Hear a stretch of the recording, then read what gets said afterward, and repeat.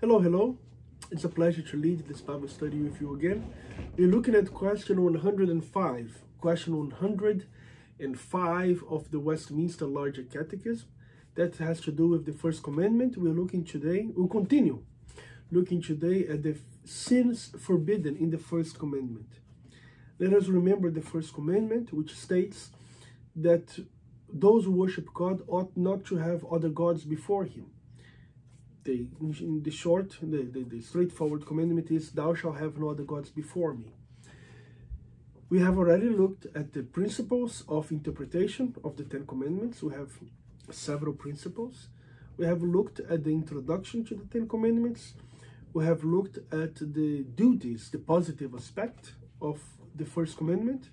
And we are now we'll continue looking at the sins forbidden, meaning the negative aspect of the first commandment. So today we'll continue from where we stopped on the previous study. On the previous study, we were talking about idolatry and atheism. Idolatry, let us remember, is the sin of disbelieving in God, or to act or live as if God did not exist. That is atheism. The word itself, meaning that prefix is placed there to indicate the opposition, the contrary. Theism is the belief in a God. So atheism meaning the non-belief in a God. That can be practical. The person may live as if God did not exist and not give it a thought. The person may have no opinion whatsoever about God or the existence of God. The person cares absolutely not. And the person's lifestyle is as if God did not exist. The theoretical atheism is one that the person thinks through the topic and the person comes to his or her own conclusion that God does not exist. That is theoretical atheism. And some, not all, some theoretical atheists, they go into what we call today militant atheism. Militant atheism is the conscious effort. It is a militant atheist is a person that will employ a conscious effort to draw other people into the atheism lifestyle or belief. Now, idolatry, of course, this is all condemned on the first commandment. Idolatry is to simply put something in the place of God. Idolatry can be, to directly speaking, it's to the making of an image that is the physical representation of God, which of course we're going to deal with that mostly on the second commandment. But idolatry here is to, once again, we're going to deal with that on the second commandment, but now we're just going to briefly touch it. And idolatry is to put something or someone in the place of God. It can be a wonderful thing, it can be a bad thing. You may put family, which is a wonderful thing, in the place of God. You can put marriage, which is a wonderful thing, in the place of God. Or you can put straightforward other so-called deities. You may say, I'm not going to worship the one triune God, Father, Son, and Holy Spirit. Instead of that, I'm going to worship Allah. That is condemned by the scripture. The scripture reveals God in three persons. One God. It's a through and through monotheistic religion, that's Christianity.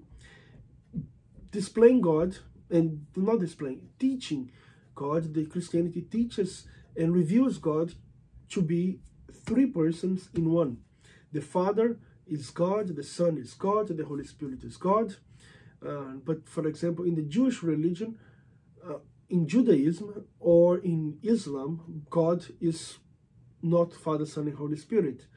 It's a one deity in one person. Christianity disagrees with that from beginning to the end. So that the first commandment condemns the worship of anyone or anything or any being that is not the God of the Bible, that is not the triune God of the scriptures. So that is idolatry. Now we're going to continue on the other sins that are forbidden in this first commandment. Let us pray before we look into those details. Oh, blessed be your name, Almighty God, for you are good and kind and compassionate. And Lord, you do forgive our sins. You do forgive the sins of your people when they cry out to you in repentance, trusting in the righteousness of Christ to wipe their sins, to remove the sins of yesterday, today, and tomorrow. Lord, living a lifestyle that seeks to honor your name, carrying a belief, carrying a promise, carrying a conviction, a heartfelt conviction that their righteousness is not in themselves, but is a byproduct of their union with Christ. And Lord, we may believe Christians that are truly born again, they may believe in the promise of Christ. When Christ prayed, as registered in the book of John, in the Gospel of John, when Christ prayed to the Father, saying, "Oh Lord, may they be one. Oh Father, may they be one with me as I am one with you." So Lord, all Christians can trust in the forgiveness of their sins based on their union with the blessed Christ. Therefore, O Lord, we do pray, forgive us our sins, and Lord, teach us. Teach us the path of holiness, the path of sanctification, so that we may not walk in sin, but rather to walk in newness of life, in love for Christ, and rejoicing in the life of sanctification, which is the best of all lives by far. Bless us, O Lord. In Jesus' name, amen. So, the sins forbidden in the first commandment are atheism, in denying or not having a God, idolatry, in having or worshipping more gods than one, or any with or instead of the true God. So, that's what we saw in the last study. Let us continue now, seeing what are the sins forbidden in the first commandment. Let us continue. We're going to look at reference 471 that states, the not having and avouching him for God and our God. For biblical evidence, we shall see Psalm number 81, verse 11. But my people would not heed my voice, and Israel would have none of me. So we see here that the theologians of Westminster properly interpreted the Bible. Psalm 81, verse 11, speaks of this terrible sin of disregarding God. Look at this. But my people would not heed my voice. They will not have God as their instructor, and Israel would have none of me. Actually, if you see that this have is in italics, the King James and the New King James, which is the translation that we have the pleasure of using on all our studies, when the italics appear, there is an indication that that word was supplied by the translator. That word was not found in the original Greek or Hebrew, but the word supplied by the translator for the purposes of making the reading more smooth and more grammatically complete as per the dogmas of the English language. So these italics actually show how honest the translation is. If you read without the italics here, and Israel would none of me, it sounds even more emphatic. Israel would none of me. Of course, the proper supplied verb, it is indeed the have. But the point is, Israel doesn't want to have anything to do with me. Israel wants to be away from me as away can possibly be. Israel and anything of me would not match. That's the state of Israel.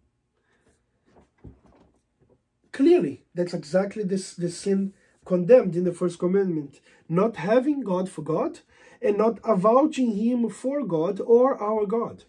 Avouching, that is avouching and vouching. Vouching is when you are giving a personal guarantee of somebody else. So, for example, I say, oh, I can vouch for this person. This is an honest person. You can hire this person to your company because I know this person, I can vouch for this person, and I'm sure this person will do a great job. That's vouching. Avouching is just the openly and free declaration of whatever it is that the person is declaring. It's to declare openly and freely something. So that's avouching. So the sin here is not having God for God, or not avouching, not declaring, not affirming that He is the God and our God. So the sin here is to say or to deny, or to say that God is not your God, or deny that God is your God. Now observe, the sin here is not only to say that God is not God. The sin is also to say that God is not my God. The denial of the Godship of God, of the godliness, Godhood, if I can say that. To deny that of the one true God is a sin. And to say that that God is not the God that you carry is also sin. Not carrying that God for your God is a sin. Is a sin. Now, you may say, Felipe, how arrogant is that? If the person want to have the God of the Bible for his or her own God, that person has the right.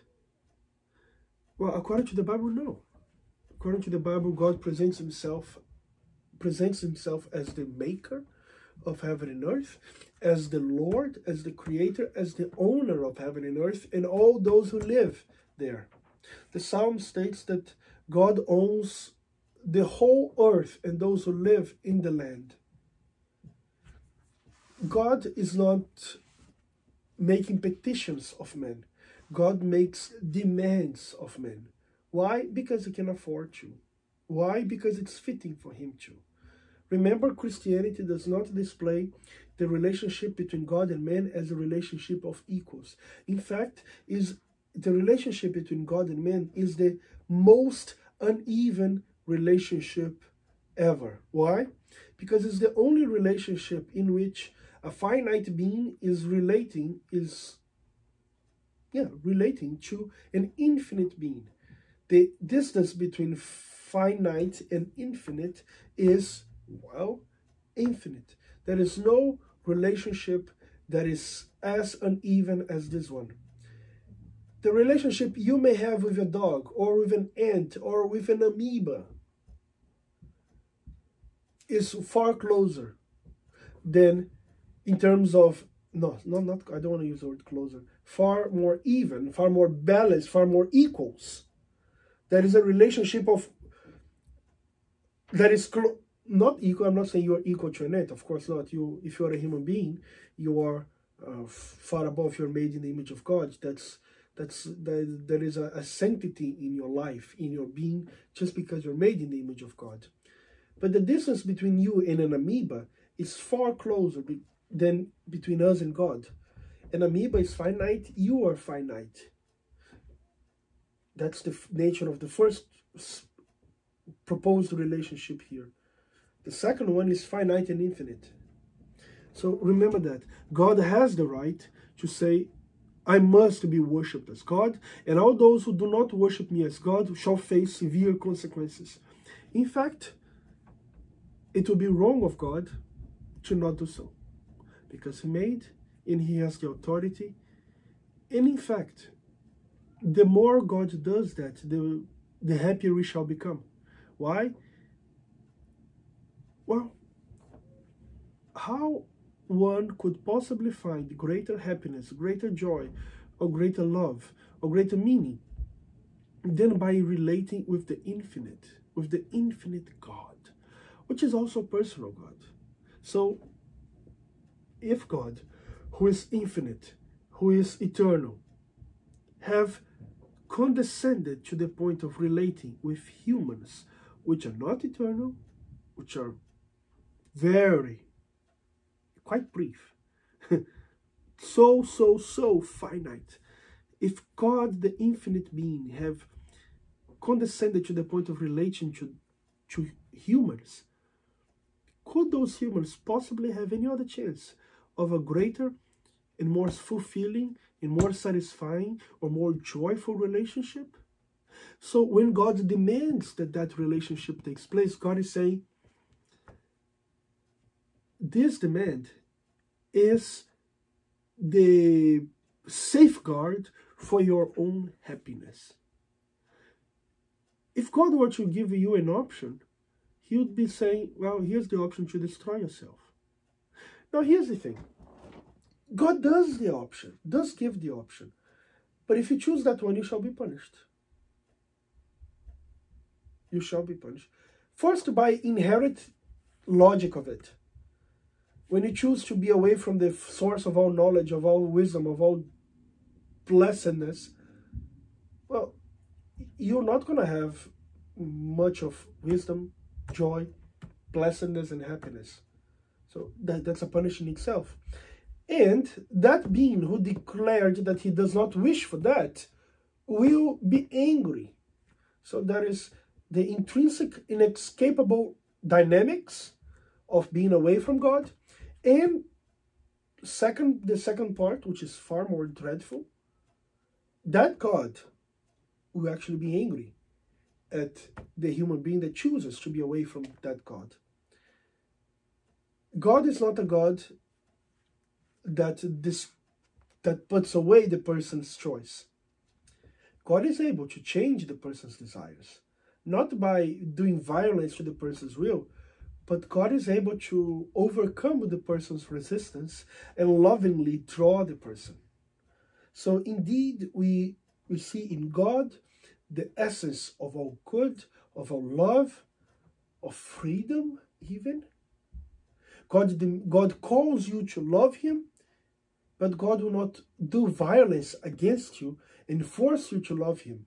But God will hold you accountable if you fail to correspond to his loving call. That is the absolute best of the best that any being can possibly do. And that's why God does it.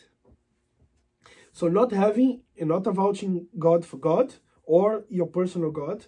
Another sin, the omission or neglect of anything due to him required in this commandment. So to not do, to fail to do, or to neglect a duty that you have towards God, to neglect something that should be given to him, to fail to do what he has commanded, that is a sin. Why?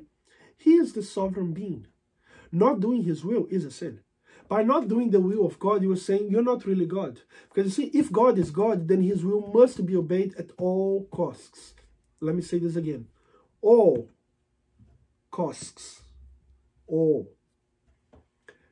Now, if his will is not being kept at all costs, therefore, he is not being treated as a God.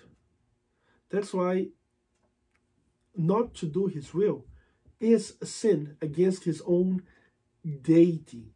It's to say that, no, you're not really God. Because if he is God, then that's how you relate to a God. Whichever deity, by the way, there is only one, God the Almighty, from the Bible, from the Christian Bible. But the concept of divinity itself is a concept that comes with it a demand for obedience to that divinity. Otherwise, it may be a great being, but not a divine being. Divinity demands obedience, worship from the subjects of said divinity. It's an inescapable reality. It's not even a matter of religion now. If there is such thing as a divine being, that divine being will demand that. That's it. It's the logic of reality. It's the same as saying if there is water, that water will be wet. There's no use in arguing against that. It is because it is. So let us see this omission, the sin of omission, of not doing or neglecting to do what God has commanded. Isaiah chapter 43 speaks on that. In verses 22 until 24, we see God complaining to the people of Israel. But you have not called upon me, O Jacob. It's just a way of saying Israel. okay, the nation of Israel. Remembering Jacob is that patriarch that had his name changed to Israel. So when God would refer to the whole nation, at times he would say, "Oh, Israel of mine," or he would say, "Oh, Jacob," meaning the whole nation. "But you have not called upon me, O Jacob." They have failed to call upon the Lord. They have failed to pray. They have failed to seek God for their needs. That's a sin. "And you have been wary of me, O Israel." Another sin. God demands that that we treat him with love, honor, respect, and adoration. In Israel, upon hearing God's name, Israel would be like this. See, they were wary of God. Interesting. Some people call themselves Christians, but when it comes Sunday, time to go to church, suddenly their energy levels are so low. Interesting how we can be so excited for so many things, but when it comes to a prayer meeting, or a Bible study, or a worship service, or a gathering of God's people, or even a church function,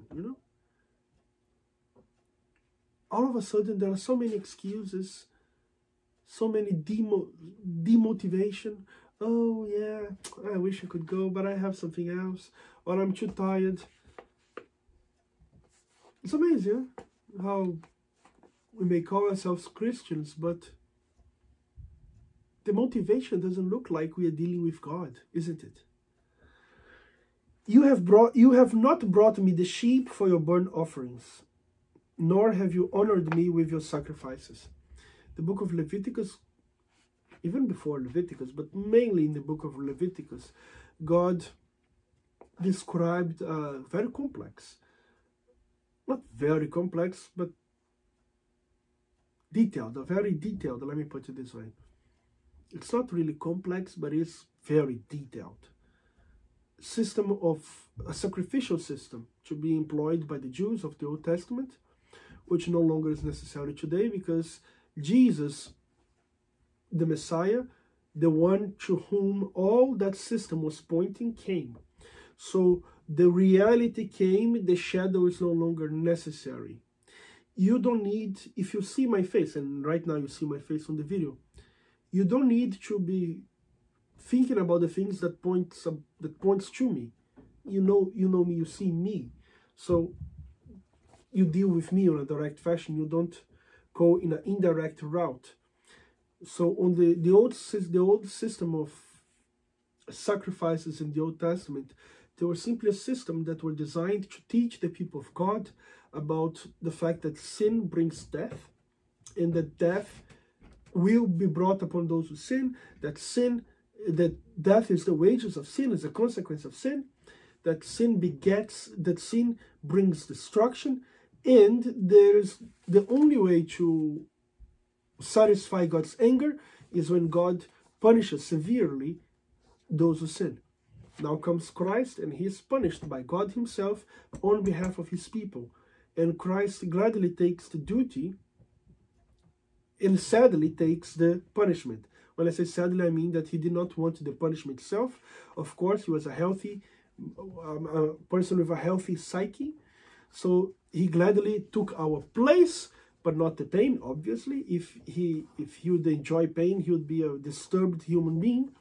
So he was glad to be our substitute, but of course not glad at all to be nailed to a cross. And we worship him for that.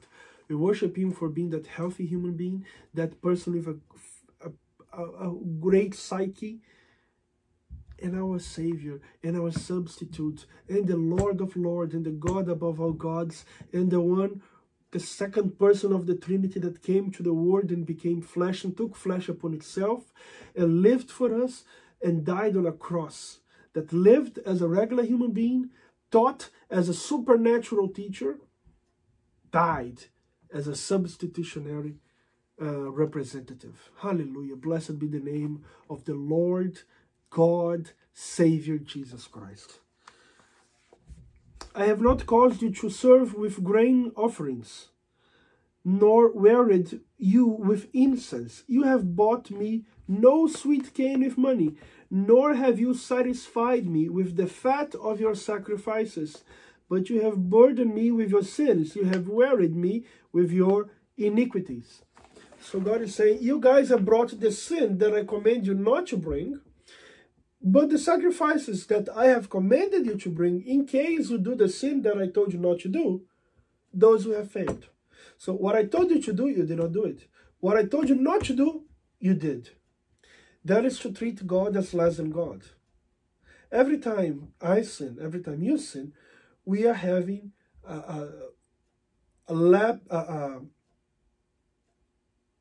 moment of atheism. We are being atheists for that moment. We are acting as if God did not exist. We are dealing with him as if he were not God himself. Next, ignorance. That is a sin forbidden. You do not have the right to not know God. You do not have the privilege of saying, I do not need to know God. In fact, the Bible condemns, as we're about to read, on Jeremiah 4, chapter 4, verse 22, and Hosea chapter 4, verses 1 and 6, forgive me. Hosea 4, 1 and 6. On these verses that we're about to read, you'll see that not knowing God to the best of your ability is a sin. Look at this. For my people are foolish, says Jeremiah 4:22. They have not known me. They are silly children, and they have no understanding. They are wise to do evil, but to do good they have no knowledge. God gave us 66 books in his blessed word. Each of these 66 books speak about the Father, Son, and Holy Ghost. Each of these 66 books reveal the Trinity. Each of the 66 books have a lot to teach you and I about God. So my ignorance at times, and your ignorance at times of God, is a sin. You have no right to not know him. Now, of course, you shall never know him fully. You will spend eternity getting to know him. And after a trillion multiplied by a trillion multiplied by another trillion years have passed in heaven, you will have not even scratched the surface of who God is. Well, why? Well, because he's infinite. It would take infinity to know him.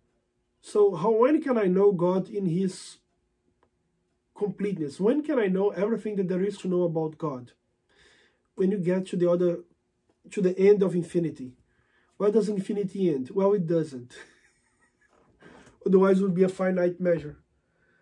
In heaven, those who worship God, which of course they shall be there, those who are born again shall be in heaven, and in heaven they shall spend eternity in the most joyful, most exciting privilege. They will enjoy the privilege of getting to know God forever. And after a trillion years, even if they work with their perfect minds collectively, even if they employ, and they shall employ every fiber of their being to furthering their knowledge of God, doesn't matter how much time passes, they'll still have infinity to go to. The promise of heaven is absolutely fantastic. You cannot match that promise of joy and happiness. Think about this. After a quadrillion, if there is such a word, whatever, after a whole lot of years, after a long time in heaven, you know God way more than day one. But you'll still not be done. And the more you get to know God in heaven, the more you will want to get to know God in heaven. And the more time passes, the more you want to know him. And the more you will know him. and you shall never end that task. Is the perpetual state of blessedness and increase in joy. Undescribable is the only word that can describe heaven. Undescribable. Why? Because God is heaven. Jesus is heaven. Wherever you put Jesus, in his glory, not in his humiliation, in his glory, you're going to have heaven. If you take Jesus and throw him in hell, hell will become heaven just like that. He will snap a finger, and again, and again, and again, boom, the place became heaven. And heaven without Jesus will gradually become hell. So where Jesus is in his glory, that's heaven. It can be anywhere. It can be anywhere. Of course, there is a physical aspect to heaven. Don't doubt that. And to hell as well. So, ignorance of God is not acceptable. 66 books to teach you, get to know them. It's amazing. A lot of people nowadays, they seek after prophets and the blessed people because they want to receive a new revelation. They want to say, oh, God told me. Oh, God told me. Oh. Now, here's the thing that I don't get it. I have been studying this book for a few decades already. More than two. A bit more than 2 decades. And the more I study, the more embarrassed I get, because apparently the more I study, the more I realize that I don't know a thing. And I don't call myself ignorant when it comes to the Bible, you know. I think it's fair to say that my knowledge of the Bible is a bit more than the average Joe out there. And often I'm amazed at how little I do know about the Bible. I have so much more to learn about the Bible, so much more. Why would I ever want new revelation? Why? You see, this revelation here, I still did not go through the whole thing yet. No, I have read the whole Bible from cover to cover multiple times. And I shall read another multiple times again. A few dozen times, maybe 100 times by the time I'm dead. If I live to be what the statistics show me that I may live to. And even if I live 150 years, today I read a piece of information that said, an article that said that in perfect health, a human being may live up to 120 or even 150 years. Let's say I live 151. If I live 151 years, I don't think I'll be thoroughly done with the Bible. I really don't think so. You see all these books here, there are more there, there are more there. If I read them all 5 times over, plus this 500 times over, I would still not be done. And why on the world would I be searching for new revelation? What God already revealed to me, I'm not managing. Think about this. God gave me and you 66 books. And every time you read those books, it feels like you're reading something new. Because, see, the book of Genesis, I have read that entire book over and over and over. I don't know how many dozen times I have read the entire book of Genesis, from beginning to the end.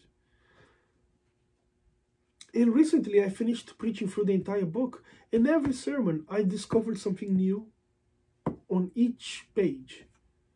Not even one sermon I preached thinking, okay, now all that I'm saying right now I actually knew before I prepared the sermon.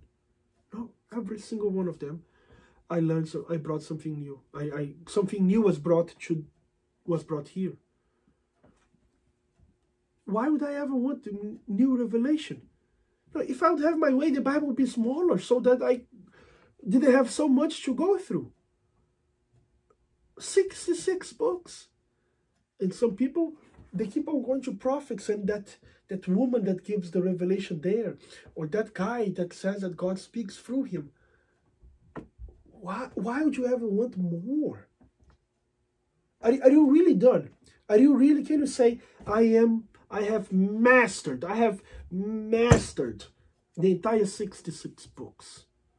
Now, once you do that, you have my permission to go ahead and seek new revelation. But I don't think you're going to get through 10% before you die. My opinion. Hosea chapter 4, verse 1 and 6. Hear the word of the Lord, you children of Israel, for the Lord brings a charge against the inhabitants of the land. There is no truth or mercy or knowledge of God in the land. My people are destroyed for lack of knowledge.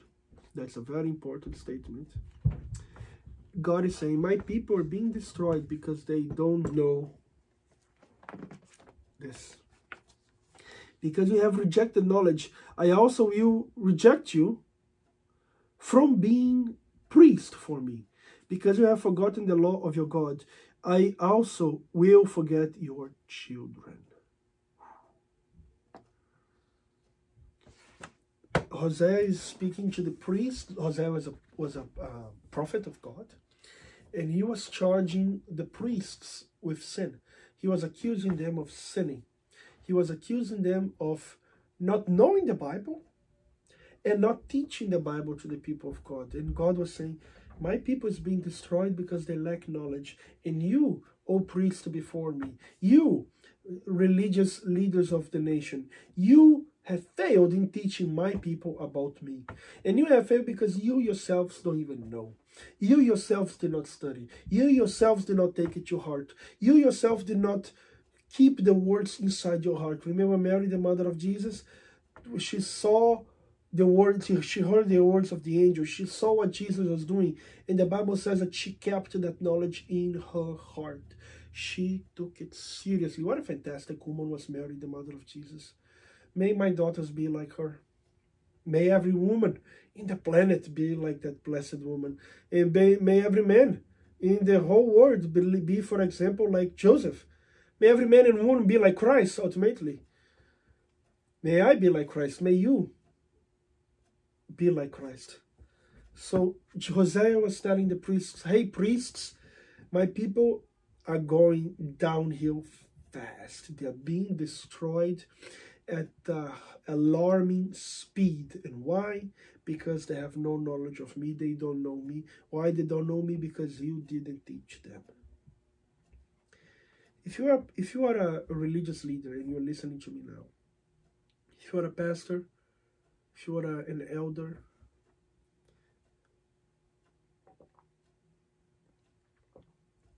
if you are a Bible teacher, Sunday school teacher, you cannot afford to fail in teaching people about God. Dear pastors that hear me, dear leaders that hear me, we have a responsibility before God.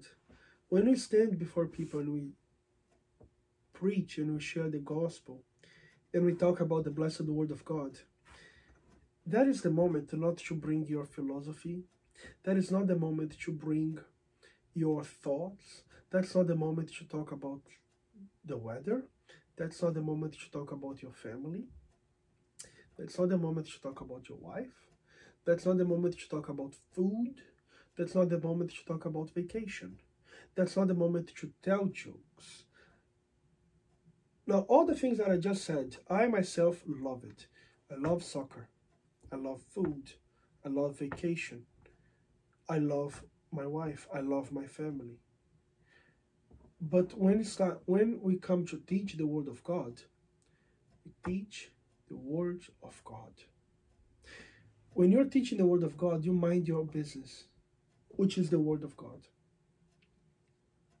All of you who disturb the Word of God by trying to teach that ghastly, God dishonoring, that horrible, that disgrace of a thing called liberation theology,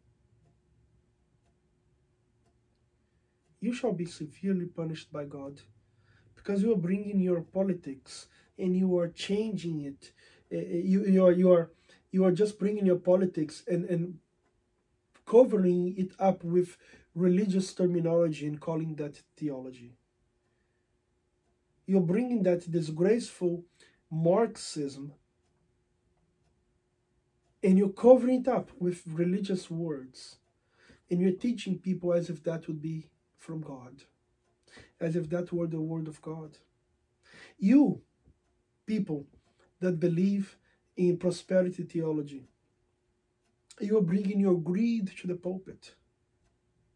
Forget not that many that served God with great passion, with great love, they had not a penny in their pockets. Remember Jesus, the perfect, sinless Son of God.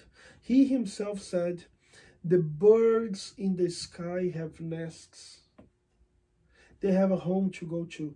But the Son of Man, he was talking about himself, the Son of Man doesn't have a place to rest his head. Jesus endured a lot of financial hardships, and he never sinned. And you keep on bringing this disgraceful prosperity theology, putting people's conscience on the gutter, telling them that if they are sick, it's because they have not given enough money to the church. Telling them that if they're not rich, it's because they have no faith and because they have not given enough money to the church. You bring your financial greed to the pulpit, and you forget that the Apostle Paul said that the love of money is the root of all evil. You people that preach misery theology, you people that bring to the pulpit the notion that God wants to see people poor, in poverty, that the poorer you are, the nearer to God you are. You people that bring a theology that is not theology at all, it's just a race-baiting system.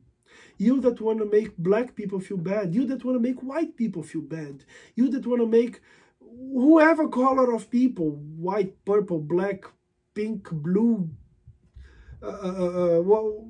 green people look bad. You that do that, you shall be severely punished by God. God shall visit you with such punishment that you make your head spin. That's not my opinion.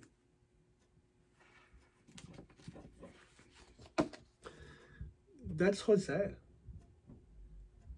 Because you have rejected knowledge, that's it. You're rejecting knowledge. You're rejecting this in favor of liberation theology, prosperity theology, misery theology, race-baiting philosophy on the pulpit.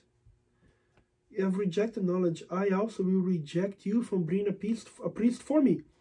Because you have forgotten the love of God, I also will forget your children. Quite obvious here. When the religious leaders, when those who are supposed to teach the unadulterated word of the Almighty Christ, when they fail to teach, the future will look dark. I also will forget your children. That's the future. The future for your descendants will look dark. You priests that did not honor the biblical paradigm for the family that is supposed to be displayed at the church, and you accepted all those women to be pastors. You that did that, you are guilty of today we having all those transgenders and homosexuals leading churches openly. I remember that speech when I think it was right when homosexual marriage was made illegal in the US. One leader from the feminist movement, one leader of the homosexual movement said, we want to thank the feminist movement. Without you, without your groundwork, we would have never been here. In the church, the same thing happened. The church started dishonoring God's view for the family, which ought to be mirrored in the church. And they take men away from positions of leadership. And they start putting women there, a role that was never given to them by God, for their sake. That's the most obvious thing that people don't seem to understand. Leadership is the place to be beaten. Leadership is the place to suffer. Leadership is the place where sacrifices are made. And God did not want his daughters there. He wanted his sons there, not his daughters. And we're going to put there the women to receive the beating that men were supposed to handle. So they remove the role of protection and leadership from the males. And they give it to the women. And they take away, and the protection that they were supposed to receive from men, they are supposed to now give. And the men that were supposed to be protected now are hiding behind them. And do you know what happened? This graceful theology entered the church. And now, no wonder divorce is through the roof. No wonder so many people, children even now, they are saying, oh, I'm not sure if I'm a man or a woman. Now, if you're not sure if you're a man or a woman, it's very difficult to know if there's anything at all that you know for sure then. And suffering, have you seen the suicide rates among these people? These people suffer a lot.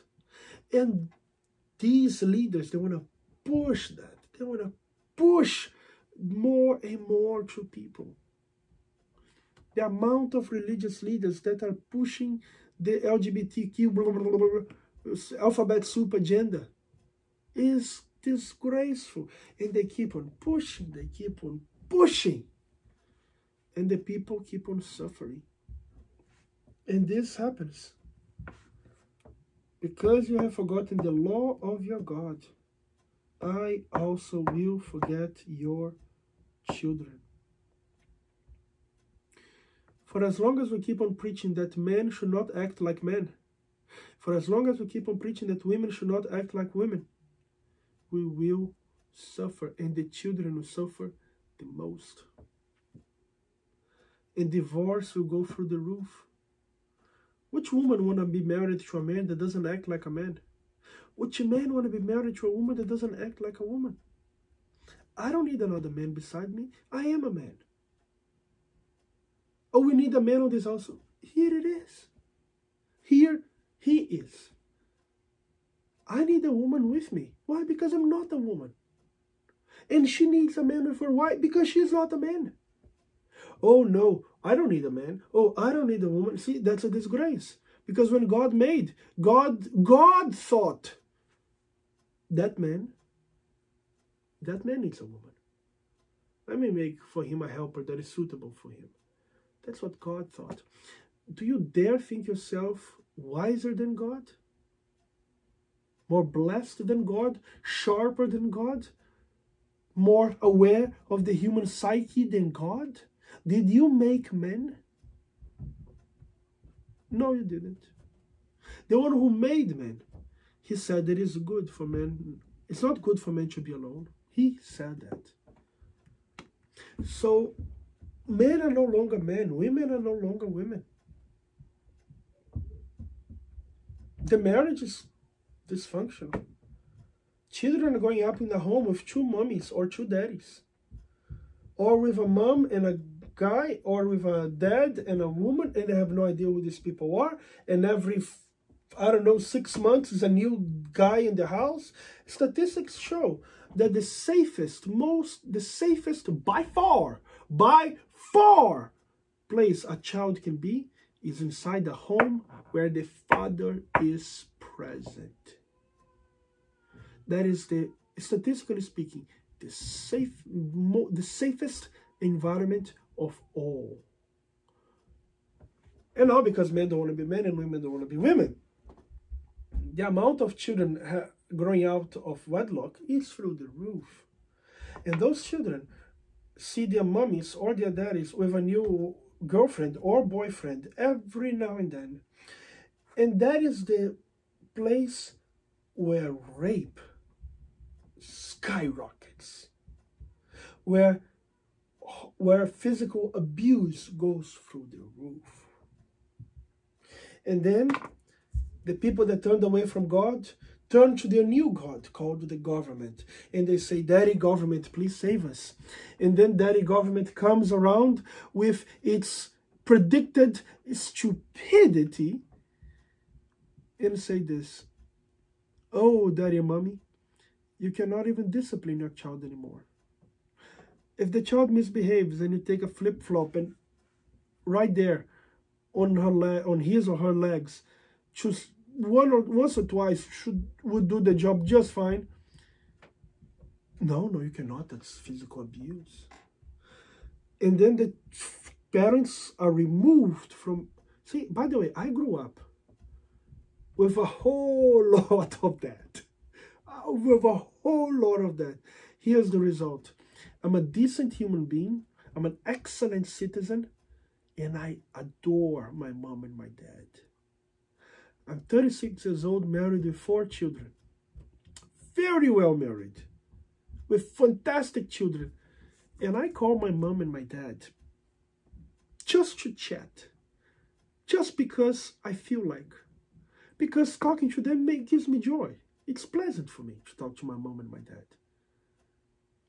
3, 4, 5 times a week. Each conversation, 10 minutes, 30 minutes, an hour, sometimes 2 hours. Why? Just because I enjoy them, I like them, I want to talk to them. If they lived here, if they were geographically near me, I would be over there and they would be over here very often.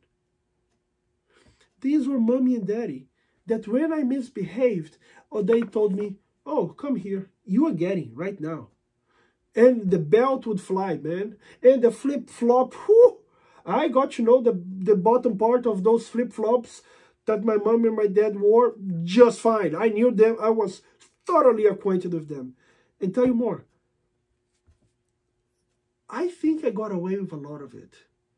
When I look back and I think all that I did, I should have gotten way more. Like they were way too soft, in my opinion, even. When I look back, I think, my goodness, they were way too soft. Because they knew that I did wrong, and often they did not even, they should. My estimation, see, I was the one being beaten. And when I look back, I think they were too soft. And I adore them today. But then comes Daddy government and say, no, you cannot do that. That's physical abuse. Of course, there is such a thing as physical abuse. Parents hitting the face of children. Parents, instead of applying a moderate physical discipline, they are just bringing pain and hurting the children. Yeah, that should be handled by the police. Obviously. There's no doubt about that. But then, no. The government removes all the rights of the parents. As if the children did not belong to the parents, but to the state. Because you have forgotten the law of your God, I also will forget your children.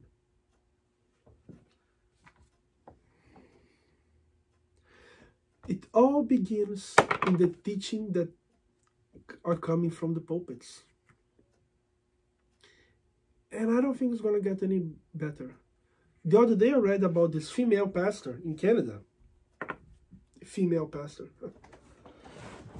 In Canada, that she was an atheist. You heard that right. Lady that called herself a pastor, she shouldn't. And that was not shy to confess she was an atheist.